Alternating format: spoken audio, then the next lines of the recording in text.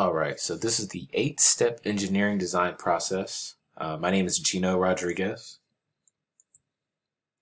So the 8 steps to engineering design. So number 1, we have to identify the need or the problem. What does the consumer want, or what is the need that needs to be assessed, or the problem itself that needs to be fixed?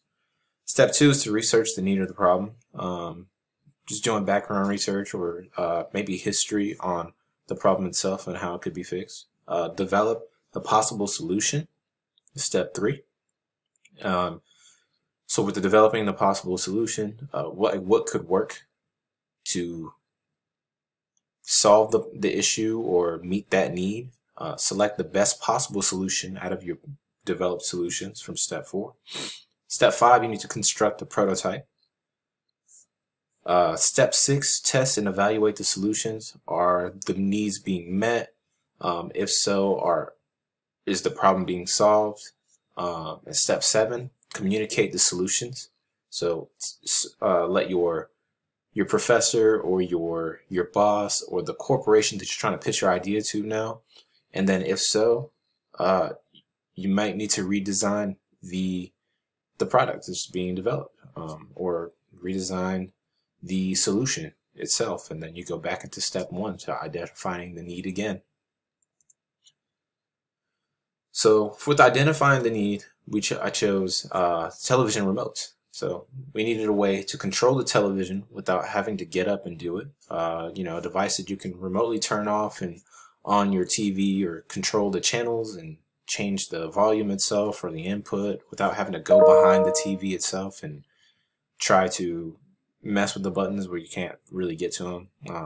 Definitely needed something wireless that doesn't bother the consumer or break their comfortability.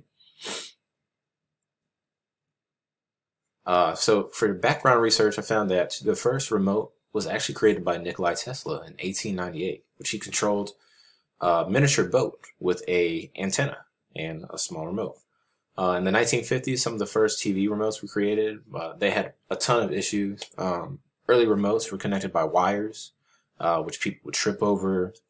They had only one button, so there was really no volume control.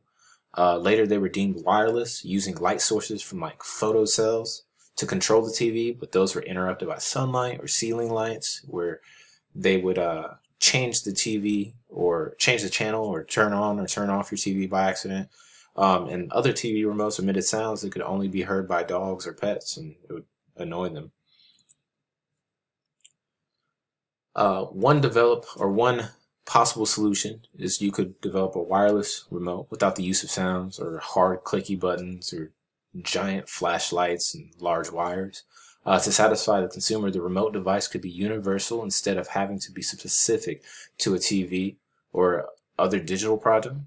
The remote would have to be relatively inexpensive and affordable to the average consumer. In the early days, they were $120 and $150.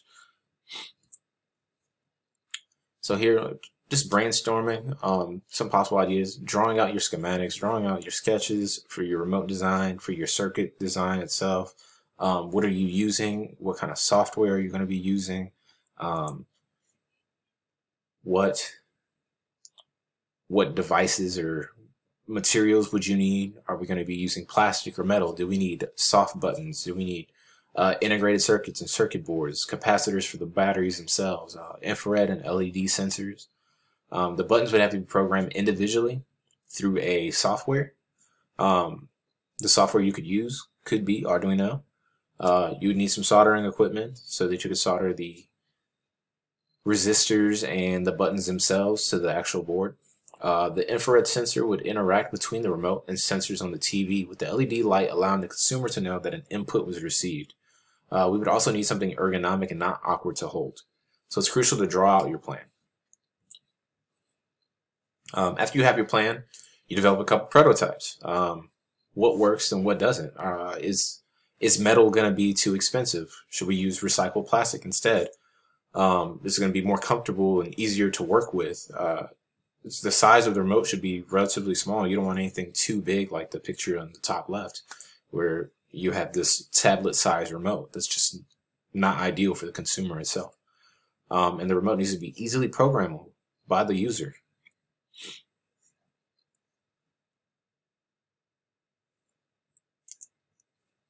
After that,